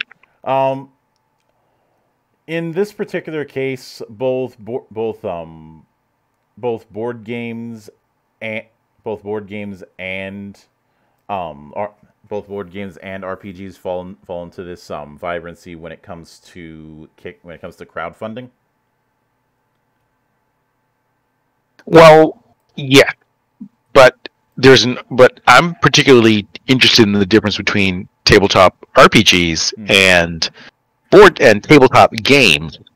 And it seems to me that, a tabletop RPG might pull in at the high end if you're not like Monty Cook, maybe $20K, right? But a board game is just more than not going to explode and raise hundreds of thousands of dollars in many more cases. And I've always been interested about why do we see such an explosion in people exploring board games versus tabletop, and I suspect it's a matter of investment.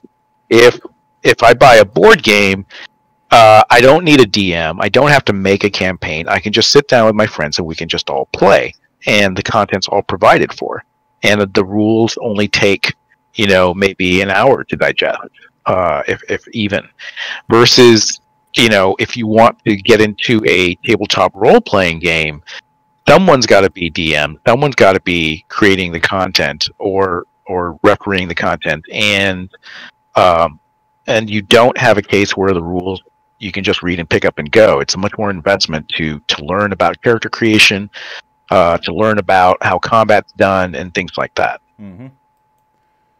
That's my guess, anyways. It's not too far off, and what definitely puts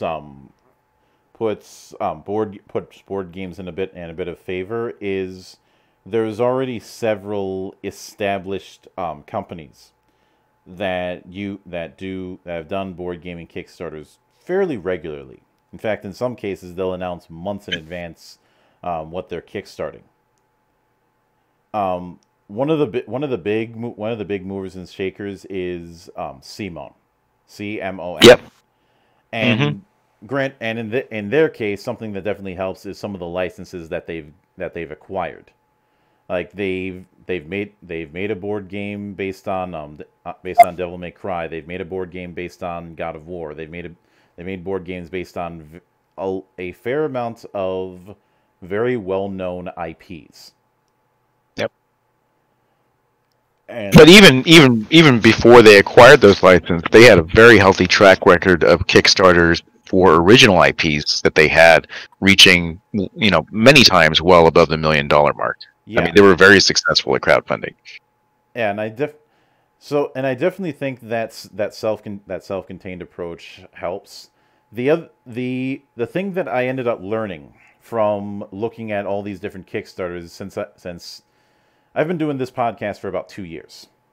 And because of that, I've seen a lot of different Kickstarters of different qualities. And one of the things that I've learned is very important is what we call pre-gaming. Where the Kickstarter effectively is your resume. In a resume, you're trying to sell yourself to a company and try and convince why that company should hire you. In a Kickstarter, you're trying to sell your idea and trying to convince people why they should put money into it. Mm-hmm. And sometimes I find that the best way to do it is by showing demonstrations. Like if you look at a lot of board game Kickstarters, they'll have like 2 or 3 videos from different YouTubers showing actual play demonstrations. You sometimes see this with role-playing games, but not especially often. The other thing that definitely helps is putting out a quick start PDF or some sort of rule book to explain how it's going to work. Yes. A lot of the board game ones will put out their rule book in PDF form on the Kickstarter page. Yep. I like that. I like seeing the quick start rules and being able to peruse them. I like your idea even more of having a basic video, a very polished, nice video on YouTube saying, hey, here's how to create a character. Here's how character creation goes. And then maybe another segment on here's 3 rounds of combat and how to play it. Mm-hmm. That would go a long way, I think. It definitely does. In some cases one thing that I've seen a few times, and some of the people who've done this I've had on the show previously, they go out of their way to give the visual and even auditory feel for their particular game. Two examples that immediately come to my head. One of them is Morkborg, which is very Swedish doom metal influenced, and they even set up a Spotify playlist of the official, unofficial kind of music that includes stuff from bands like Earth and Bolt Thrower. Not Earth, Wind, and Fire, just Earth. Okay. Which is and I think also a few tracks from Sun. Very funeral doom, very atmospheric, very listen to this with headphones on kind of thing. And against the Dark Master, who, in the interest of full disclosure, the developer that is a friend of mine, and we shit talk each other constantly. His whole thing with that is taking the old Middle Earth roleplay rules and infusing that with heavy metal, to the point where he has a graphic called "Make Criticals Hurt Again," and set up a Spotify playlist for his game that includes a little bit of Deep Purple, a little bit of Rhapsody of Fire, a little bit of Rotting Christ, a fair amount of Manowar and Priest, just to give kind of the auditory vibe for his particular game. And that sort of presentation goes a long way, because again, at the end of the day, a Kickstarter is a case of saying, here's why I believe you should spend money on our work. Yep. No, I agree with that. It's like, and I see a lot of, again, that sort of dichotomy where it feels like tabletop role-playing game creators and companies have not yet caught up to 2010. Like, I see a lot of their presentation being very retro and not taking full advantage of, like you said, having some YouTube playthroughs or anything else like that to really make that resume that you talk about sparkle, right? So, to me, it's a little frustrating to see, and I kind of want to get in there. I want to, I would love to. Obviously, I don't have the time for any of this, but I'll throw the ideas out there. I would like to see something like Steam for tabletop games. I would like to see, a website where I can go and easily access tons of user-created modules and campaigns. I'd love to see a better version of Roll20 that had more integration with, say, Discord or, or even game engines to feature, like I see a friend of mine subscribes to a Patreon for interactive D&D maps, which are just gorgeous, right? They're 3D rendered and they have moving water and everything else, but they're fixed. There's no editor. And it's just a video that you download and you play it on a TV, and then you put your miniatures on top of the TV and walk them through the grid that way. And the TV has to be a fixed size because it can only be, I don't know what it is, 32 inches or something, because otherwise it won't be an inch per square. And it's like almost there. It's like almost there. It's like if someone just gave me a dungeon editor, on my iPad, and I could fling that together, and then we could play it. Even on the iPad, I mean, talk about fog of war, right? It's like this is a 13-inch iPad is a pretty regular screen. So you've got, let's say 12 by 10 squares, and you could scroll around that way. That'd be pretty cool. The closest that I can think to that kind of thing, and this is not out yet. It's still in development, but it's just something to keep an eye on. Look first. There's a little something called Tailspire that got funded not too long ago and is currently in development. Tailspire, like Tail? Tale. Oh, Tale. Okay, I see it here on Steam. Mm-hmm. It's early access. So what is that exactly? So that is a dungeon editor? Pretty much. I'm not saying it's going to be exactly what you're shooting for, but I am seeing things in that direction, and there's also something I came across not too long ago called Vector, that while it's being used for board games, I could see it being used for role-playing games. Um, the technology is not quite there yet. It's gonna be some time before it is at that particular level, but I do like that progress is being made towards that. And I think it's a great opportunity now because of COVID. I think, these types of tools are going to become more important. That's definitely the case. But with that said, they raised a lot. I just found their Kickstarter. They raised like $374,000 to create this app. Yeah, and the only reason I'm a little bit hesitant is I get the feeling it's gonna be a bit fantasy centric.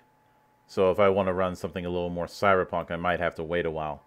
But there's been some other approaches, and obviously, I'm always on the lookout to see what people are working on. Yeah, that looks pretty cool. I don't know much about it yet. I don't know if it's an editor or if it's a hero crafting system. Build your own minis. That's pretty popular now too. I forget the big site out there that lets you create your own mini and then have it printed. Hero Forge. And sent to you. Hero Forge. Yeah, they're doing pretty well, aren't they? Yeah, they. I remember when I first found out about them, and I saw the potential in it, but it was definitely something that was still raw at that point. And now it's gone through significant advances, and there's a significant amount more variety now than there was a few years ago. Yeah, I think that they've done a lot. I don't like their sculpts, and it's like not my style, and everyone's kind of feels a little bit like a chibi character, kind of big head, small bodies, that type of thing. Mm-hmm. But I think that's just because of the limits of 3D printing. Although I think printers have gotten a lot better. Yeah, and I need to correct myself. It wasn't Vector. That was the name of that board game project. It's Vorpal Board. Vorpal Board. Okay. Yeah. But yeah, things like Hero Forge, I mean, that seems up to snuff to me. That's definitely cutting edge, modern, and I think there's room for more innovation like this in tabletop, which I think would make things a lot more accessible too, in terms of easy to find resources, easy to find other games, that type of thing.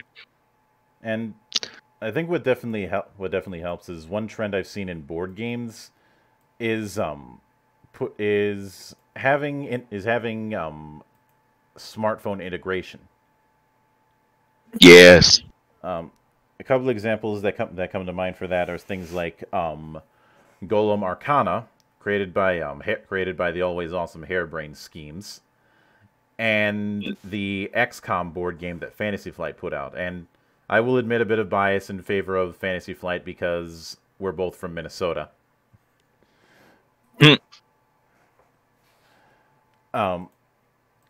But I know some people are gonna.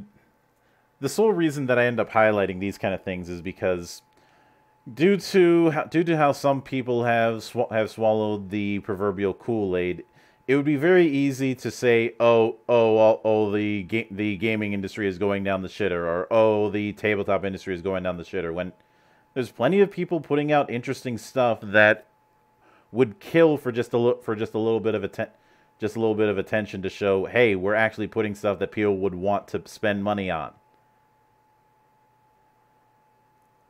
Right. It's like sarcasm is the lowest form of wit, and hyperbole is even lower. Yeah, it's.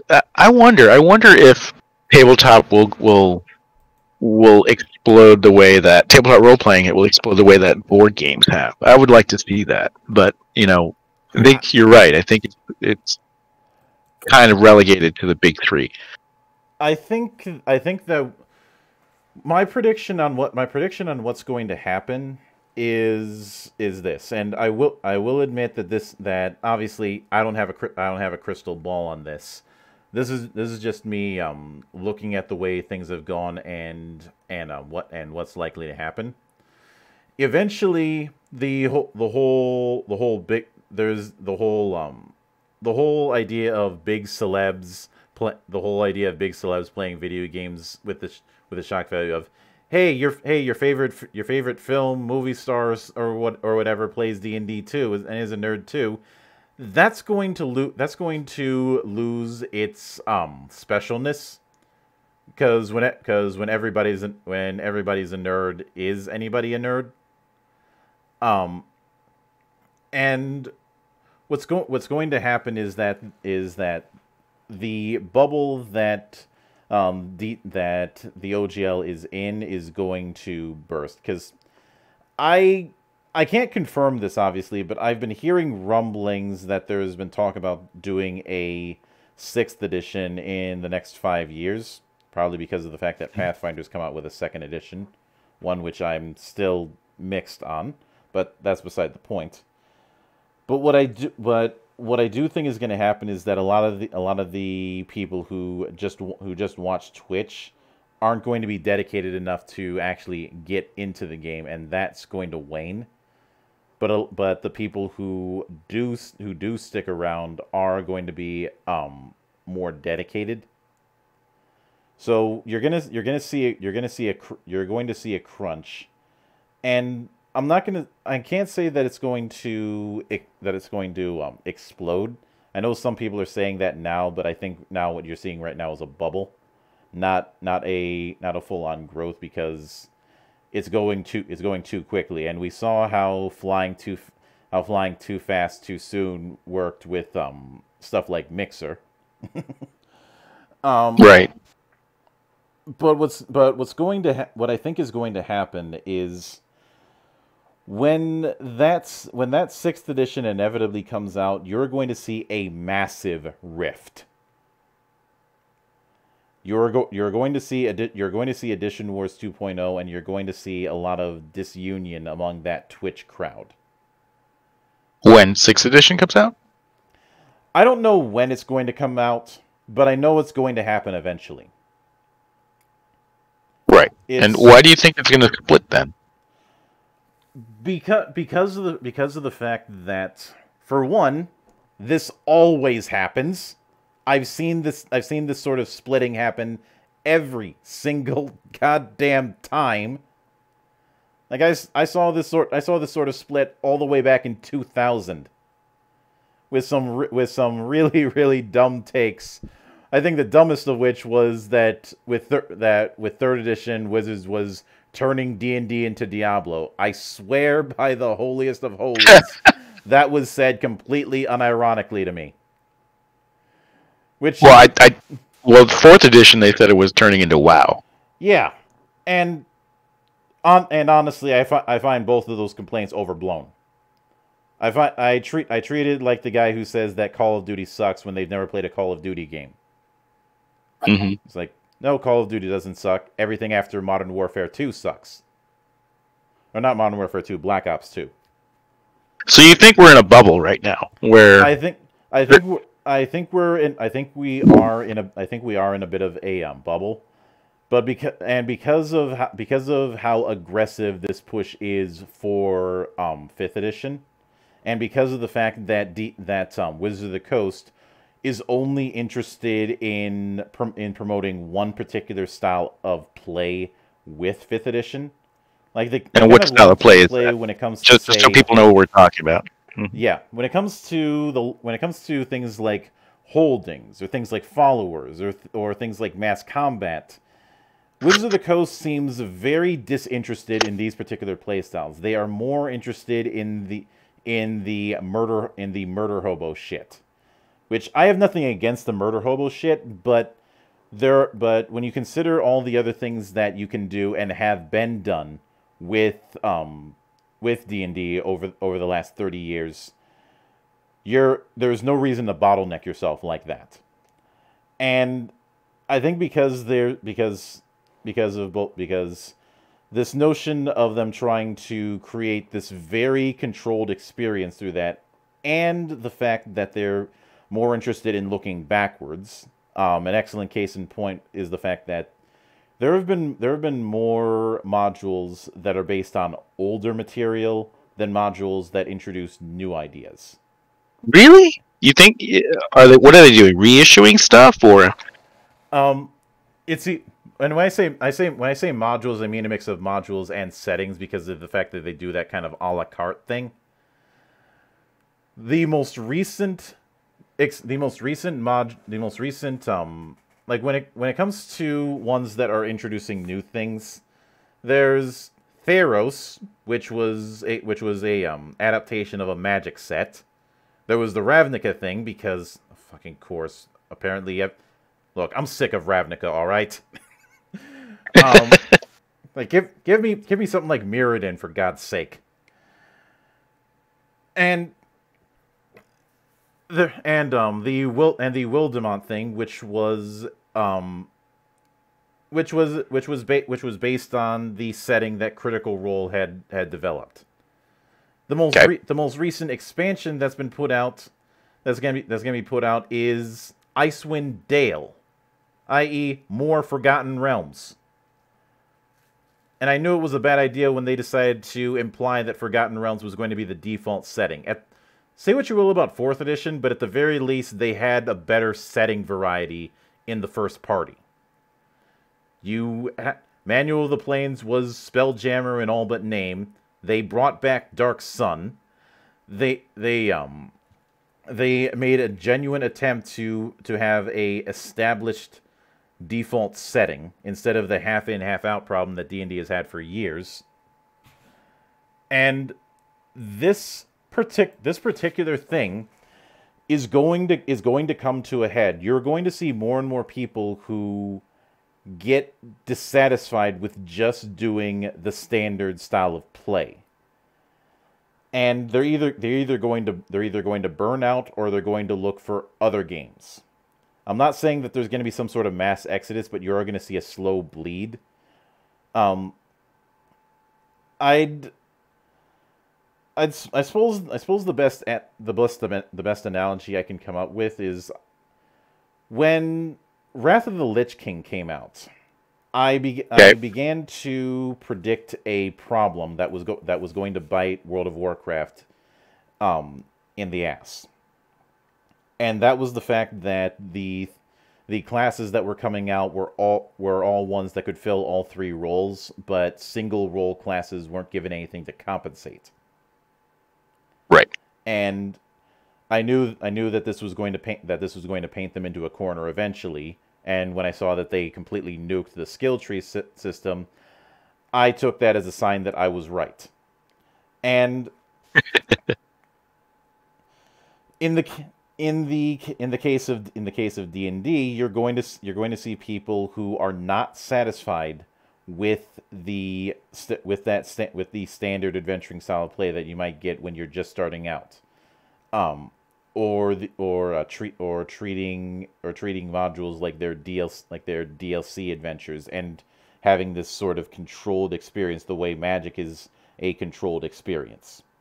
That is going to backfire because people are going to want, as people play more and more, they're going to want more variety. And I'm already getting complaints from some people of how their campaigns end up playing the same set of characters over and over. Because of that lack of variety, since they neutered a lot of variety in the name of accessibility. Yeah, that's definitely sort of like a trap that you get into when you're making an MMO. Mm-hmm.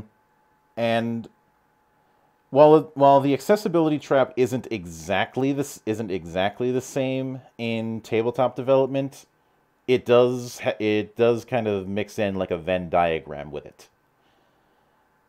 And that's the reason why I say when a sixth edition is announced or gets in development, this kind of thing is going to come to a head, because then they're going to have all these different. It's already hard enough with all these different sort of audiences that you need to appease, and that's just going to make things worse. So that's the reason why I say that it's in a bubble, because the question that I have is, all those people who jumped on because of the popularity of Critical Role, when that show eventually shifts onto something else, are they going to stay? And I'm not confident that they are. Well, probably. What percentage of Critical Role is actually playing D&D versus watching D&D? I can't. Obviously, I wouldn't be able to get the numbers for that, but I don't suspect it's a very high ratio. I get the feeling that the people who are watching Critical Role and playing are in a minority versus the people who are just watching a show. And there's also the issue of what's been called the Mercer effect, where people think that they need to copy DM Matt Mercer on how he DMs. And while he's tried to address it and act like it's not really that much of a thing, I find the way he addressed it hollow. But that's kind of the prediction that I have, that a lot of those people won't be jumping back in, because I look at, say, the way the WWF was in the 90s, when a lot of the big stars left. It didn't mean that everybody else got jumped up. It meant everybody else suffered from less business too. So you think it's going to be a bubble? You think the audience is going to shrink again once Critical Role is older and passe? Because it's kind of these things are kind of fads, right? Mm-hmm. That's interesting. So, and you think that that's going to actually shrink the market? And then, do you think that will cement the leader's position, or do you think that that'll be an opportunity? I don't think you're going to see some sort of usurpation, and Wizards of the Coast desperately wants to avoid another Pathfinder situation. I do think that if that sixth edition when that sixth edition gets announced, that's going to be a pivotal point, because of how not only how they handle it, but how they handle the open gaming license, because that's been a gray area issue for years. Especially after that whole Rob Bodine incident earlier this year, where he exposed some of the flaws with the open gaming license, and how the big problem is it's not a contract. Like, somebody doesn't technically have to put it in. It's just put in as a kind of handshake agreement. Okay. And that's a slimmed down version of it, because I don't want to get into the legalese of that matter. But it is very much a bubble, because, and the reason why I felt it is because the people I saw who were watching Critical Role, more often than not, weren't playing the game, or if they were reliant too much on what they had seen in that, and not on building their own approach. In some cases, I saw one rookie try to get in, and they had books from different editions that didn't match up, and I was like, "What the fuck are you doing?" And that's the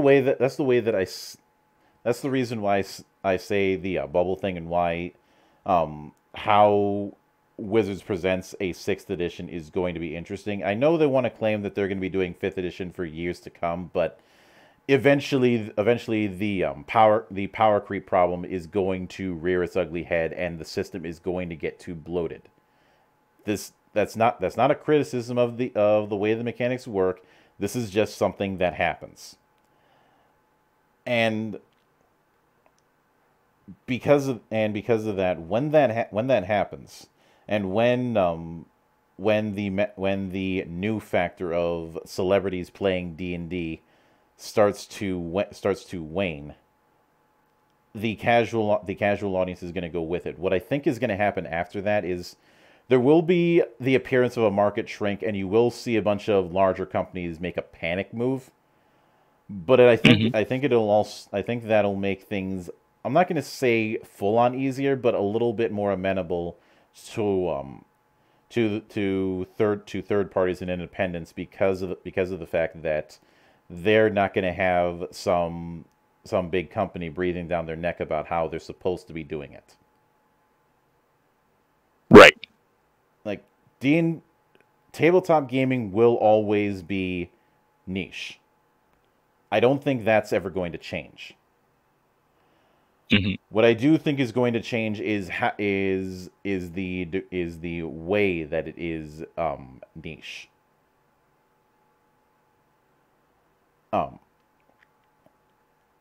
That's now, of course, I could be completely full of shit with this,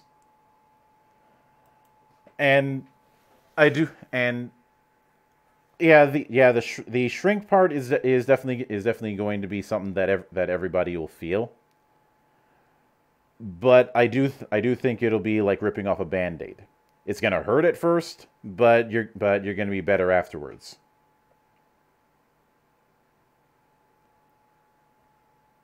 So, because the hobby will come back to the fold, the core audience. Yeah. Maybe, yeah, I can see that. Now, and of course, like I said before, take all this with a grain of salt, because this is just my prediction with how things are moving. Mm-hmm. The other thing that I feel I need to take into account is the fact that the real rising star that should be kept an eye on long term is not Wizards of the Coast or Paizo. It's Pinnacle. Pinnacle? How come? Pinnacle is the developer of Savage Worlds, and they have a far more open relationship. And from what I've been told by some, they are a lot more friendly towards their third-party developers. And so they have a really good outreach program for that. They do. They have a very good outreach. They regularly highlight people's fan works with it within the Savage Worlds system. And even the new Adventure Edition, or as it's nicknamed, Suede, is not causing as much of a rift as I would have thought it would have. Like there were some difficulties for some because of timing issues, since it was announced right in the middle of them developing their own things, but people seem to have adapted to the change in rule set pretty quickly, and I haven't really seen a whole lot of edition warring with Savage Worlds. What's the appeal of Savage Worlds? I guess it's kind of a generalist system. You can sort of make your own setting for it, or... Savage Worlds lends itself far more to pulpy style of play. One of the key appeals with its mechanics is speed. Since instead of using straight numbers for its modifiers, it uses dice from D4 to D12. So instead of saying you've got 2 ranks in strength, you have a D6 in strength. You roll a strength and a skill die. You compare that to a target number. You have the whole Benny's thing. Initiative isn't rolled. It's determined through drawing cards from a standard 52 card deck. It's all about speed, and that's why it lends itself very well to that style to the kind of pulp adventure style. I first found out about it during its relaunch of Deadlands and the Savage Worlds version of Solomon Kane, i.e., my favorite Robert E. Howard character. Mm-hmm. And it's that whole concept of speed that I think is at the core of its appeal, as well as the fact that Savage Worlds is a very flexible system without being overwhelming. So it's in the happy medium of people who want to customize on the level of something like GURPS, but don't want to deal with GURPS' calculus level math. Right. Okay. So you think that they've got a lot of promise because of their third-party support network? I think because of that, I'm not going to say that they're going to be overtaking the big two, but they are somebody to keep an eye on. Especially since they have been very consistent with their quality control. Mm-hmm. And again, it comes back to having this strong support network. Having strong support networks is, I think, where you're going to see the actual movers and shakers within the dedicated tabletop scene. Gotcha. I realized that was a bit wordy, and that is me making predictions like I'm some sort of industry analyst, which I'm just a jackass with a mic. But well, I don't know. I find your insights. You're about as close to an industry analyst that I think it comes. I mean, you highlight so many rule sets. You read so many rule sets. You really keep an eye on this stuff. I mean, I don't know too many other people who do that type of thing. So I think you can call yourself an analyst. I'll grant that. But now with that said, I do want to sincerely thank you for taking the time to come onto the show, and hopefully when time comes, I'll have an excuse to bring you back again. Hopefully, so we can do shit talking about why Gungrave is better than Trigun. Wait a second now. I'm fighting words.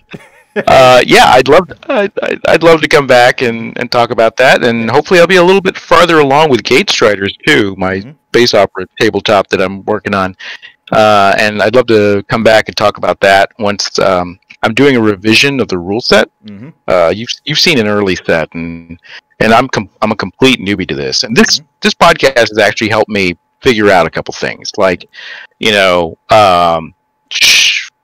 it seems like I should really just focus on the type of game that I want to play and the types of things and adventures that I want to have to do, because there's no competing with the big guys. It's either you're the top 3 IPs or everything else. And I think rather than chasing that, I just want to chase what I want to chase, was kind of a space opera feel where you actually have adventures where everyone has a spacecraft, and you can have adventures in your spacecraft, not just as your characters.